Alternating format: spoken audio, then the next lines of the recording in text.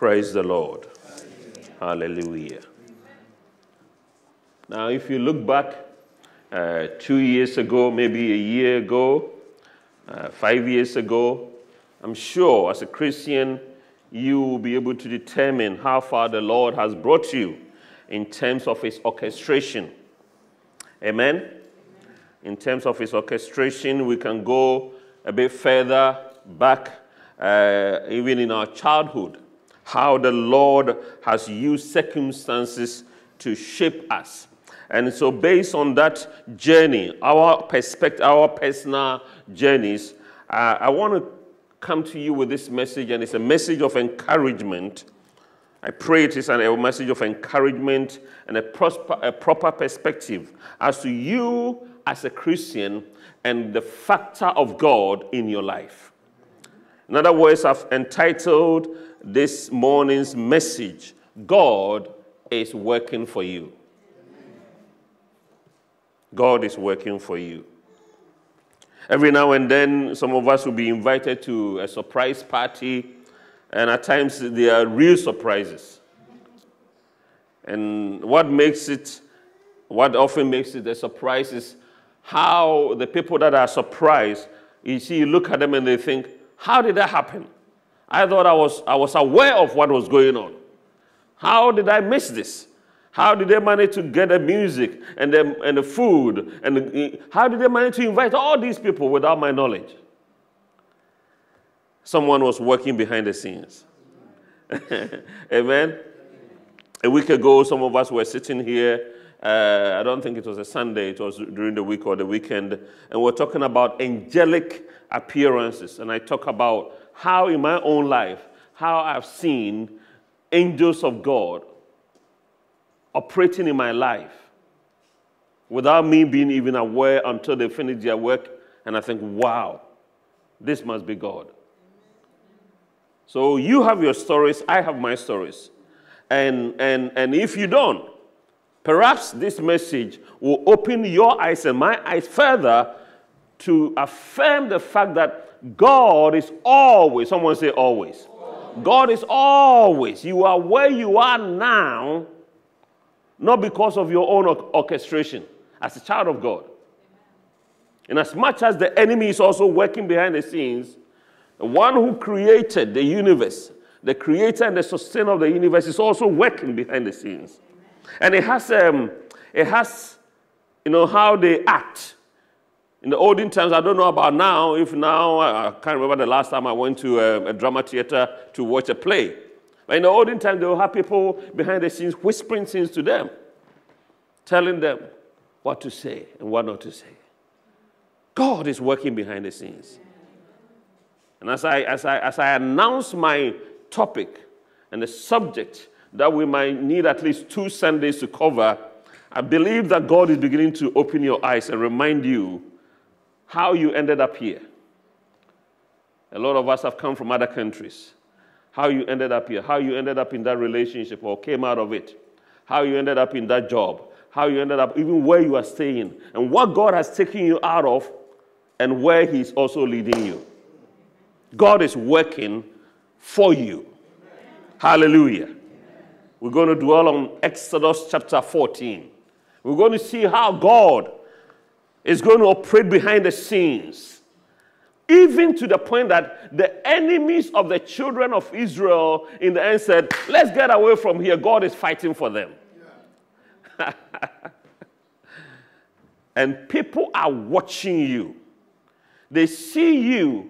Sometimes God blesses us so much that we don't even see what God is doing. It takes the unbelieving world, or it takes people around us to say, in 2008, you probably heard me say this before. In 2008, the Lord was blessing me so much. It took someone who had just left the building going to teach Sunday school to say, wow, Pastor, God has really blessed you this year. I said, really? I was so busy. The number of people that were coming in with all the responsibilities, I was worn out that I couldn't even see. I said, how has God blessed me? I remember, not too far from here, standing in front of a house. I said, how has God blessed you? He said, wow, this year you've moved into a new house. A 4-bedroom, 2-reception house. I said, what else? He said, God has given you a brand new car. I said, what else? And she kept saying, I'm thinking, whoa, Cornelius, wake up. And as I look back, I'll probably share some things with you personally. The angelic manifestation and operation. And God doesn't always act dramatically, but he's there. He is with you. He is for you. And the reason why I didn't use God is fighting for you is that it's more than a fight. And so I prefer to use God is working for you. He's working for you. My God is not always fighting. Yes, of course he's fighting. If he hadn't, the victory had already been won anyway. Amen. Hallelujah. Amen. But he's working. He's orchestrating.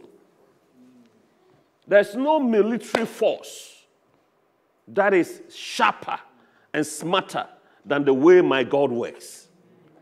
Hallelujah. There's no intelligence that is better and sharper than the way God works.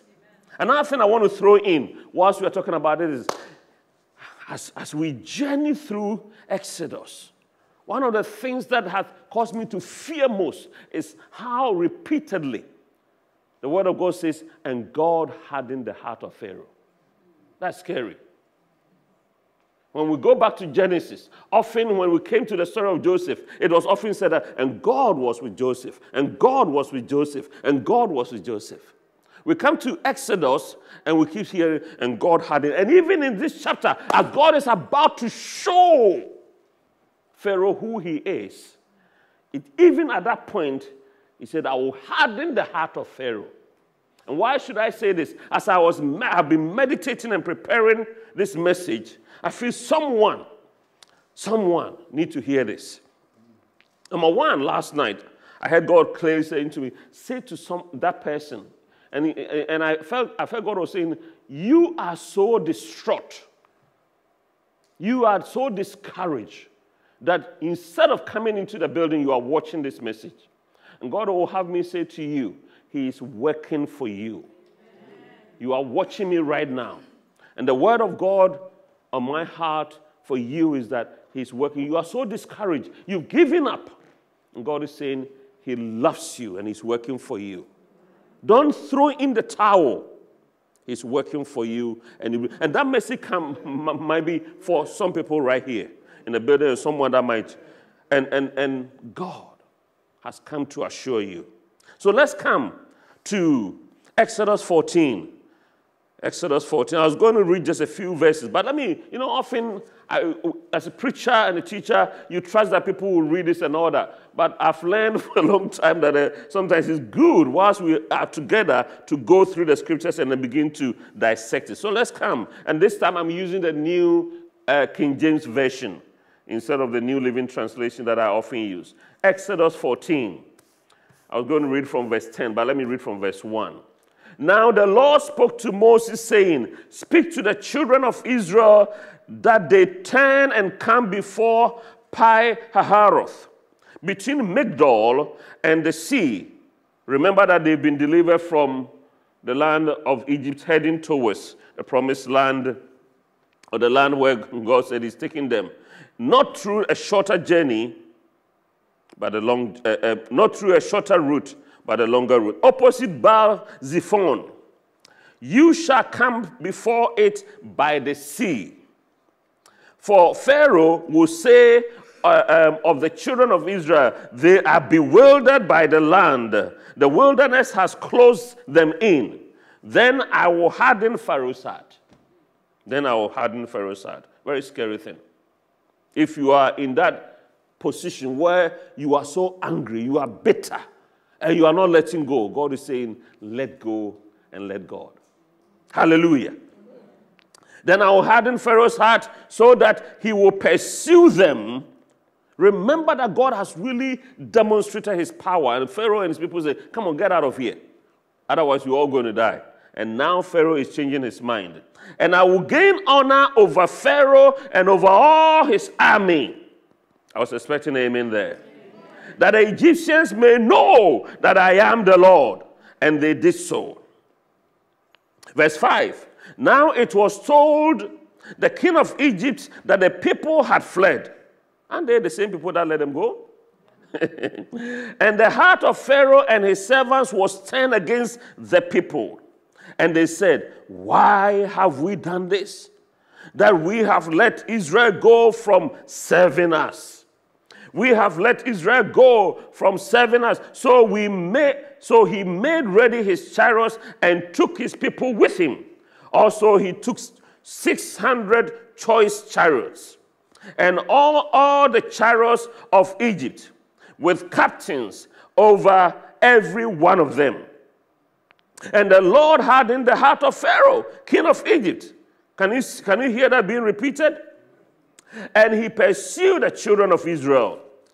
And the children of Israel went out with boldness. Hallelujah. Amen. So the Egyptians pursued them, all the horses and chariots of Pharaoh, his horsemen, and his army, and overtook them, camping by the sea beside Pi-hahiroth, before Baal-zephon. And when Pharaoh drew near, watch this, when Pharaoh drew near, the children of Israel lifted their eyes. Be very careful what you lift your eyes to see. And behold, the Egyptians marched after them. So they were very afraid. And the children of Israel cried out to the Lord. Then they said to Moses, because there were no graves in Egypt, have you taken us away to die in the wilderness?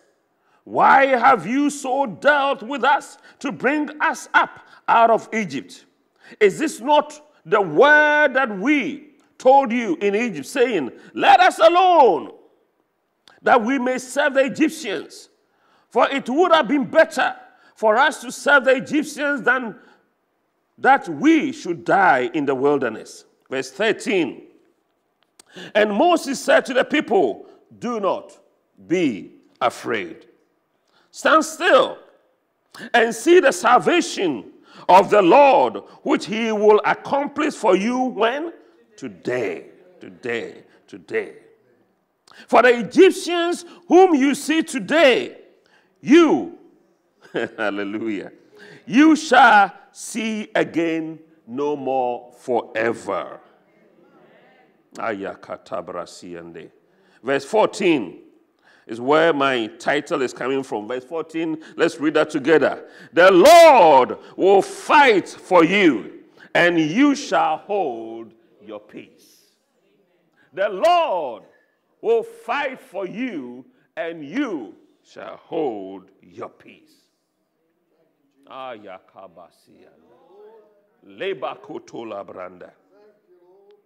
That's the word for someone here today. The Lord will fight for you, and you shall hold your peace. And the Lord said to Moses, why do you cry to me? Tell the children of Israel to go forward, but lift up your rod and stretch out your hand over the sea and divide it. And the children of Israel shall go on dry ground through the middle of the sea. That doesn't often happen. Dry land in the middle of the sea. They don't match together. Hallelujah. It's something that only my God can accomplish. And he accomplished it for you and for me. Hallelujah. And I indeed will harden the heart of the Egyptians, and they shall follow them. So I will gain honor over Pharaoh and over all his army, his chariots and his horsemen. Then the Egyptians shall know that I am the Lord, when I have gained honor for myself over Pharaoh, his chariots and his horsemen. Verse 19. Listen, I've mentioned angels, and they play a huge role in our lives. Hallelujah. I pray that God will open our eyes. God will open your eyes to see some of the things that are going on around you. Sometimes it will scare you to really, you'll be afraid. It shows that he loves you and he cares for you. That's all. 19. And the angel of God who went before the camp of Israel moved and went behind them, and the pillar of cloud went from before them and stood behind them. You don't know who is before you and who is behind you. So it came between the camp of the Egyptians and the camp of Israel. Thus it was a cloud and darkness to the one, and it gave light by night to the other, so that the one did not come near the other all that night. Then Moses stretched out his hand over the sea, and the Lord caused the sea to go back by a strong east wind all that night, and made the sea into a dry land. And the waters were divided.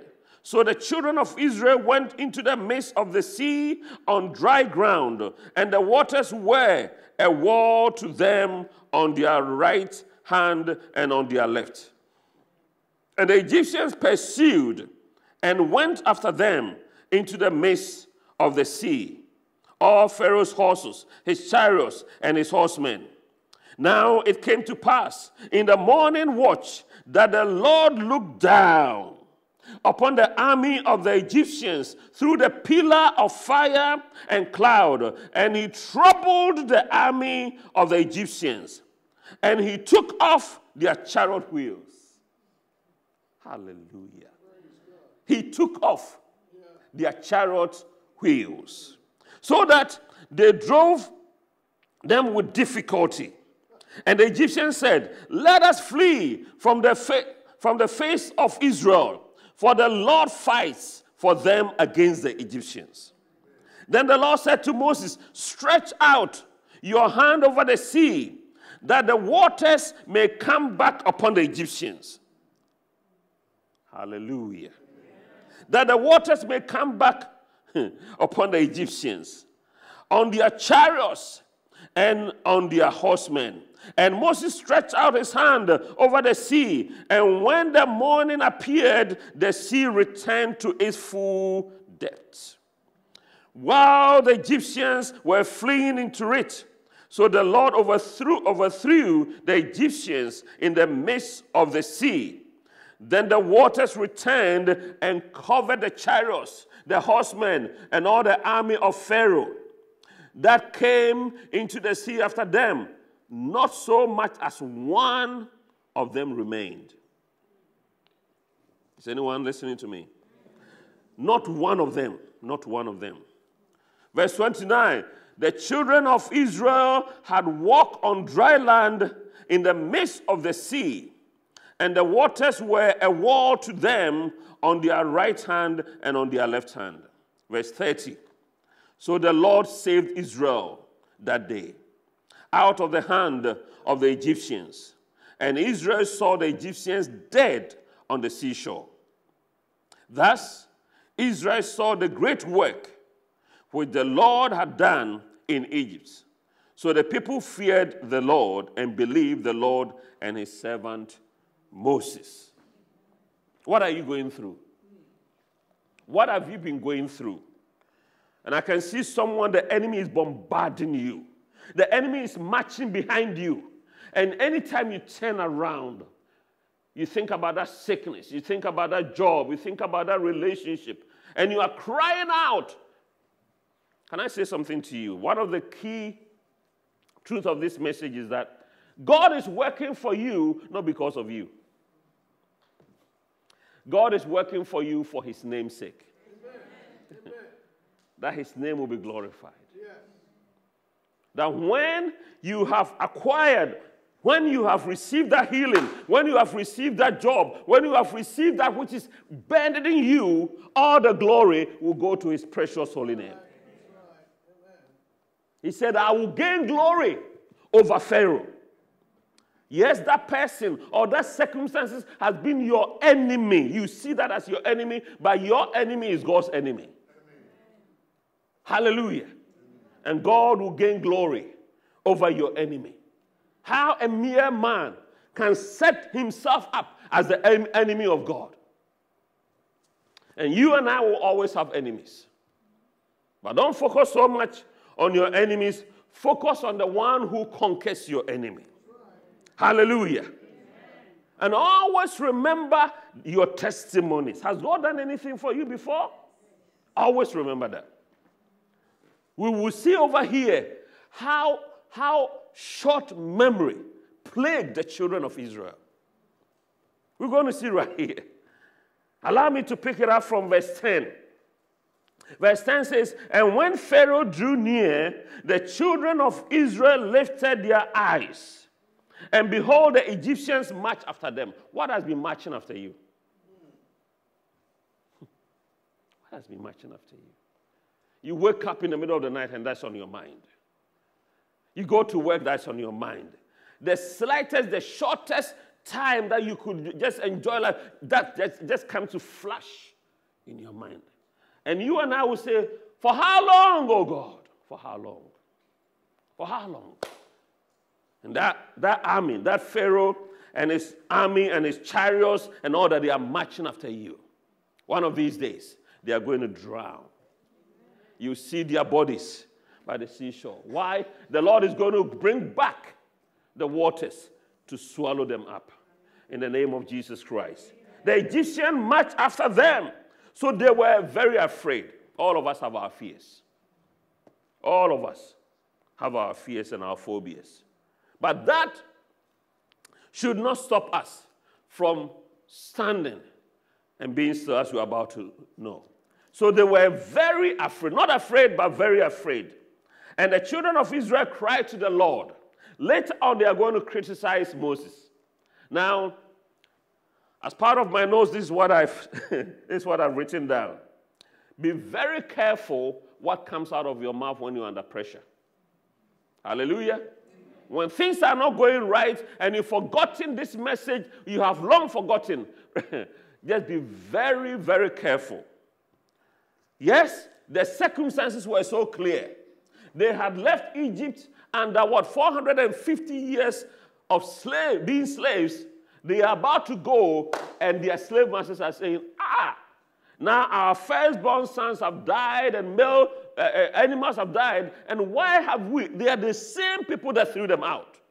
Folks, maybe you are listening to me, and there have been a slave master in your life. Maybe a family member, a boss, or a husband or wife, and they don't want you to be free. Maybe they've told you, why are you always happy? Don't bring this Christ thing in my home. That sort of thing. Stand firm.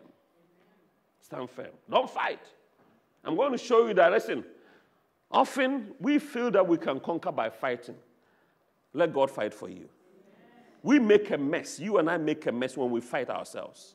How many of you know what I'm talking about? It's so cool when God fights for you. Hallelujah. Hallelujah. And so they lifted up their voices and they cried to the Lord, and I'm glad they did. Verse 11, then they said to Moses, this is where criticism comes in. Because there were no graves in Egypt? That's why you brought us here on the desert for us to die? And at times, and often, they will bring their children in, to make the emotions so effective. To kill us and our children. They didn't say that over here. Because there were no graves in Egypt, have you taken us away to die in the wilderness? Why have you so dealt with us to bring us out of Egypt? The same people that were crying out for years. For years they were crying out for freedom. And God sent Moses by saying that I have heard their cry. And now look at the way they are talking. Be very careful what you say when you are under pressure. Even in good times and in bad times, be very careful your words. Life and death are in the power of our tongue. And those who love it will eat its fruit. Be very, very careful. Now, the reality is that fear can make us behave in ways that we don't intend to. Amen? I have seen arrogant people. You're sitting with them on that plane, and the way they talk. Now let that plane go into turbulence. Have you noticed that? They go quiet, and only God knows what is going through their minds. Fear makers behave in funny ways. And so over here, they are reacting to their fear. Now there is Pharaoh, that scary guy, among the frogs and the ants and the darkness, to the point that their firstborn male had died, and now he's coming after, marching with his chariots and horsemen after us. Moses, why have you done this to us? Come to verse 12. Quickly, we could just spend a bit more time there, but because of time, let's move on. Verse 12. Is this not the word that we told you in Egypt, saying, let us alone, that we may serve the Egyptians? Now, when you're under pressure, even some of the things you say can be lies. Because we don't often hear them saying that leave us alone. They just wanted to make sure that who has sent you. And Moses assured them that it's the Lord who has sent them. And God proved his power with Moses and Aaron again and again when they appeared in the palace of Pharaoh. And now they are coming up with it. Didn't we tell you to leave us alone? Under fear and under pressure, we can be unrealistic. You have to find the right person, the right people to talk to when you are going through distress. Amen? It's not everybody you talk to. When you are going down, there are people who will push you further down. When you are going down, you need people that will say, I'm standing with you. I don't know how we're going to get through this, but the God we serve will bring us through this. Hallelujah. I remember there was a German missionary in Ghana. At the time, Reinhard Bonnke started bringing his open-air crusades to Ghana. And I was in this meeting. It was a leadership meeting. I think they were Presbyterian missionaries. And I remember, no, they were not. They were charismatic Pentecostal missionaries. Not that there aren't Presbyterian charismatics or Pentecostals in the Presbyterian church. All these denominations have their Pentecostal group in them. But this woman, I remember her sharing this, and she was talking about how we got to adopt boldness and trust our God when the going gets tough. And she said her husband has been hit with typhoid fever. And she remembered that had the Lord not come through, her husband would have died. So, in order to have a bit of support, I'm talking about finding the right people to agree with you, to pray with you, to stand with you, that your faith will be confirmed and that your faith will be rewarded. So this woman said, as her husband, she felt that her husband was just slipping away. She called for a fellow German missionary. And she said when this man came to agree with her to pray for her husband, this was the prayer. And she said, clearly, she said, this man that she thought was their friend came in with his dog collar, with his Bible tucked under his arm. And this was his prayer. Dear Lord, if my brother's time has come, would you take him peacefully, let him not suffer anymore? And this woman wasn't slim. I can tell you that. I remember her clearly. And she said, look at me.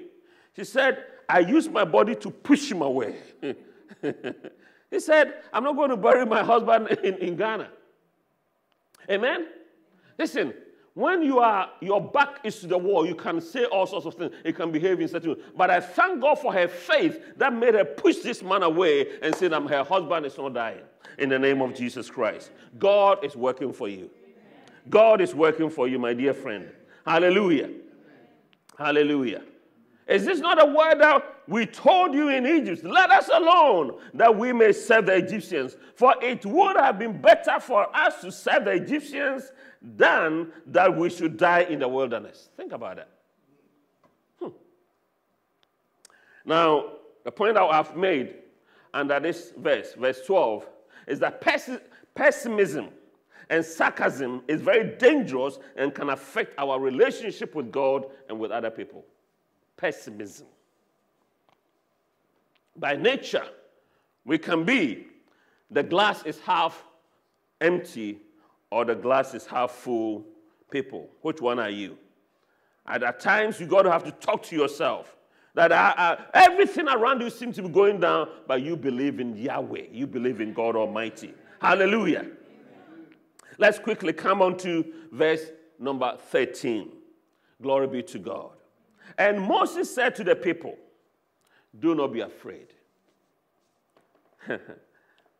I brought a message on overcoming our fears. And there are some people, when they say to do not be afraid, they say, if I'm not going to be afraid, what am I going to do?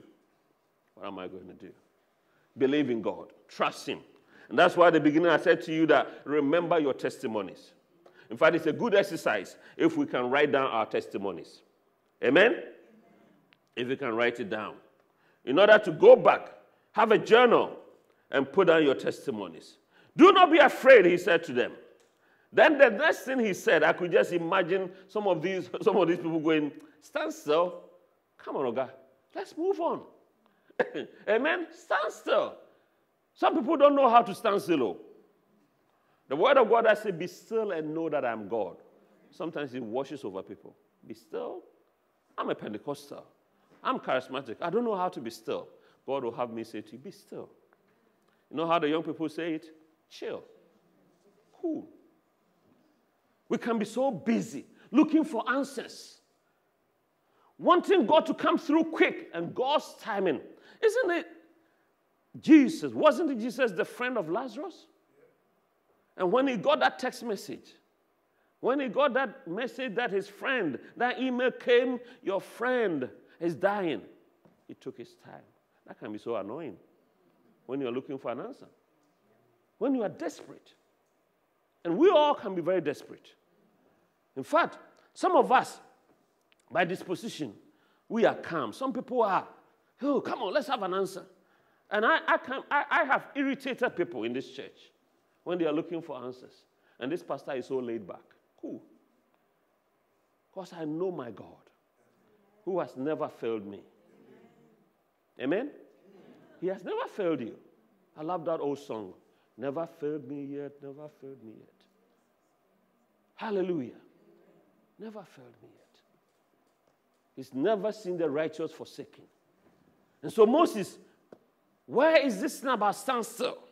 They are marching. We just read. They are marching behind us. If we stand still, they're going to catch up and they are going to finish us. So don't tell me to stand still. That's a human response.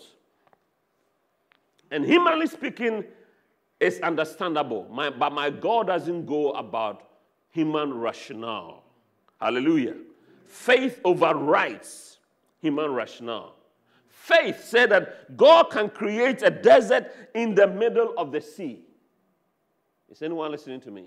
Yes. You do not qualify for that job. You are out of the scene. Was not David the youngest among the children, the sons of Jesse?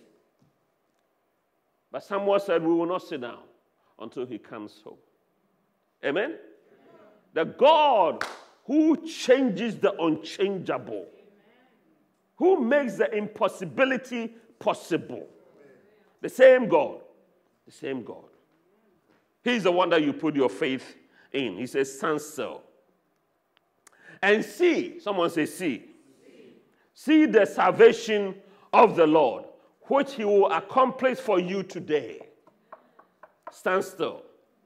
That's not an easy thing, folks. I just want to keep marching. Moses, let me march. Let me go forward. But you see, when God says go forward, go forward. Last week we read that Jesus said, go, you guys go. And while they were going, there was a storm, there was a disturbance. And before they knew it, he was there. He had never left them. He knew all that was going on. And my God, who is working for you, he knows what is going on. Yes, he wants us to tell him. He wants us to pray. And prayer is powerful. Prayer simply means that I am totally dependent on you. How many of you, having young ones around you, will often ignore them? Every now and then we will hear a parent or a carer who has abandoned their little ones. This week we have been saddened by the little one who was abandoned after being adopted. That's not what we're talking about. We are talking about the one whose love you and I will never be able to comprehend. Yes? We have our understanding. We will study. We will call some love agape, his love agape, filio, and eros and all that. Let's study it all, but we will never, our human psyche will never be able to know the height, the depth, the width of the love of God. We are limited in our understanding and in our vocabulary when it comes to the love of God. Hallelujah. Praise the Lord. And so he's saying here, stand still and see the salvation of the Lord which you accomplish for you. Someone say, for me. For you, for you, for you. I want you to imagine that impossible situation. It has been going on for far too long. And God is saying he's going to accomplish for you today.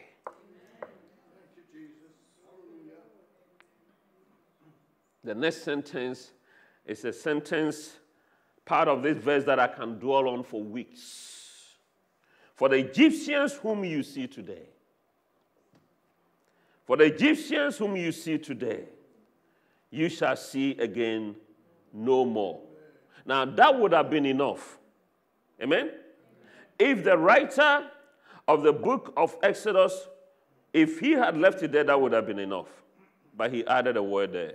What word? Forever. Amen? Amen? You shall see again no more forever.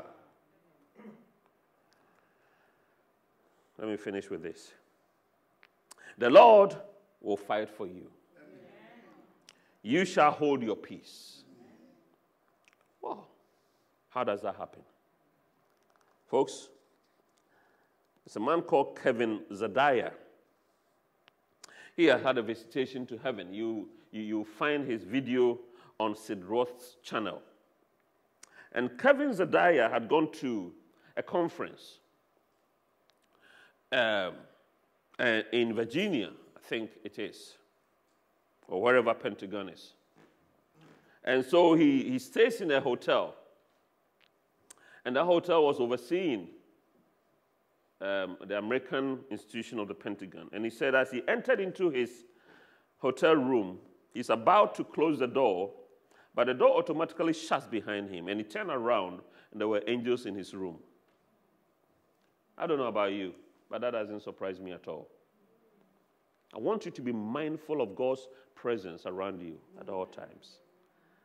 Learn to expect the manifestation of the presence when you are home, even when you are driving. At times you and I need to turn that music off and just enjoy the presence of God. We are bombarded because we are blessed with gadgets and all that. We tend to focus on them. At times you and I. And so Kevin Zadaiah turned around, these guys were there. And initially, our human reaction is that we panic. And they say, Kevin, we come to see you because you get it. You understand us. You understand us.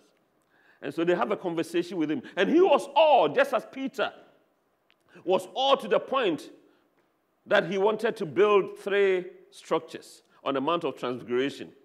You know, Kevin Zadaiah, despite the fact that he had heavenly visitation and all the rest of it, he was a bit surprised. And they had a conversation. And he said to him, shall we go to the canteen and have a meal? They said, no. I'm talking about God working for you guys. Amen? Thank God for the MI5 and the MI6 and all our defense and law enforcement agencies. But there is a defense agency above that is watching over us. You. Yes, it's good for us to think nationally. It's good for us to think community-wise. It's good for us to think church-wide even. I know there are angels here, right now. Let me put this through before we go on. There was a time I was looking at something to do with the church. Here, this church. And whatever was going on as I looked at it, I thought, this must be the presence of angels. This story, I really need to find evidence, written evidence about this. Pastor, perhaps you might have it. I understand that years ago in this church, there was a minister that was preaching his heart out. But I think it might have been an evening service. as we used to have. But the congregation's attention, which seems as if they were focusing on the preacher's message, the congregation's attention was on the wall. And the man of God thought, wow, they are so attentive. Later on, he was told that there was an appearance of a heavenly being on the wall. Amen? Marge Morgan, when Marge passed away, a woman that served God, this is the only church she probably knew, 55 years in this church, I was aware, I got Pastor Derek to conduct her funeral for me. Marge says this to me. She said once she attended, this is many, many years ago, she attended a house group. And she said as she put her handbag down, the presence of God was in this person's house. And there was a good number of them, about 10, 12 of them. And she said she knelt down, and there was a spontaneous atmosphere. The place was charged. And everyone was praying. Everyone was praying. And she said before she knew it, the host was clapping their hand and saying, brothers and sisters, it's 3 a.m. Shall we go home?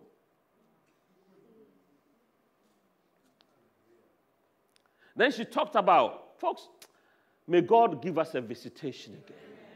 Whether it's as dramatic or tangible as I'm talking about or not, I know he's here. She talks about the minor hall, the old minor hall, in the building that we brought down. She said, again, there was a prayer meeting there. And she said, as they went in, you are just invited into this presence of God. That it made time to become nothing. Often we go to a meeting and we're checking our time. Even when we check it last minute, we're checking again. He said, they were just there soaking in the sweetness of the presence of God. And so coming back to Kevin Zadiah, Kevin said, as he said to the angels, he counts them as 6. Amazing. He said, guys, shall we go to the canteen? He said, no. We better get to our job. We have to get back to our job. And they pointed to the Pentagon. And they smiled and said, the people that are working there, in fact, I have a friend who works there as a clinical auditor, forensic auditor. He said, the people that works here, and that is a military, big-time intelligence place, if you know a bit about the Pentagon. He said, the people that work here, they think that they are in charge, but we are in charge. Amen. God is in charge of your life. Amen. When you travel, when you apply for that job, when you wake up and there's a burden on your heart, he knows it all. What he wants you to do is for us to think with him, just as the angels said to Kevin Zadiah. They said, you get it. You understand us. The same God that fought for the children of Israel, that same God is for you and not against you. The Lord will fight for you, and you shall hold your peace. You shall hold your peace. Hold your peace, oh. We fret too much. We worry too much. We talk too much, just as Anthony said last Sunday. We are all over the place. Hold your peace. Why? Because the Lord is fighting for you. We'll pick it up next Sunday. But I want you to just get this assignment. From today, as you leave this building, begin to log, just in your mind, you don't have to write it down. See how God is going to work for you. When you turn, some of you at the airport, people are going to favor you. Doors are going to be open for you. When there's an impossibility, someone comes in and says, let them go. Bring me your papers and let me help you. Angelic orchestration. Father, let it come upon your people. I want someone to raise their hands to acknowledge the working of the Lord in our lives. Father, you see the hands that are lifted right now, right here. Anoint these hands, oh God. Let the oil of God come upon God's children right now in the name of Jesus Christ. Would you like to stand?